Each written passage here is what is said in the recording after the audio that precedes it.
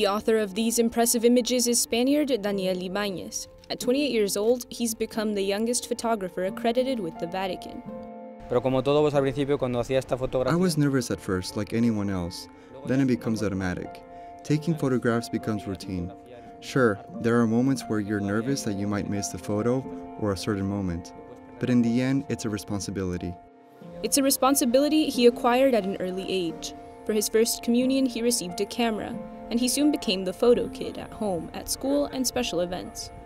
Now Daniel works for EWTN, Catholic News Agency, the platform from which he's been able to photograph the Pope thousands of times. He knows the pontiff's gestures very well and can even interpret his mood. He says Pope Francis's gaze is one of the things that most moves him. When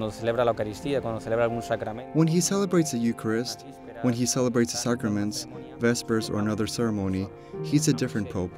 He's a different, very serious person. When he's in St. Peter's Square, though, he's a Pope for others. He's a cheerful, animated, joking Pope, always with a smile. That's something else I try to transmit.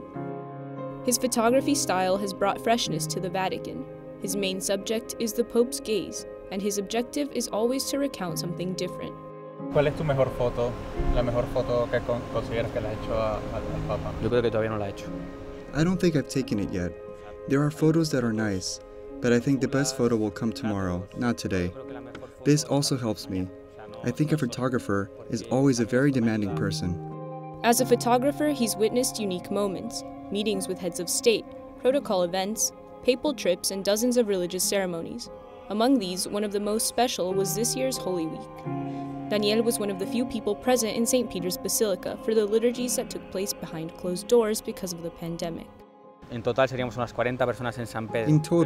there were probably around 40 people in St. Peter's. I was shocked by the emptiness of the basilica, which is always full of noise, tourists, people asking others to be respectful, where so many people enter every day. More importantly, though, the story doesn't end there. Many people were following the celebration from home, and all I could feel was gratitude. Gratitude, professionalism, and a good sense of humor are three of the characteristics of the youngest photographer in the Vatican. With his pioneering spirit and his desire to improve each day, Daniel Ibáñez is yet another example of what it means to never give up on a dream.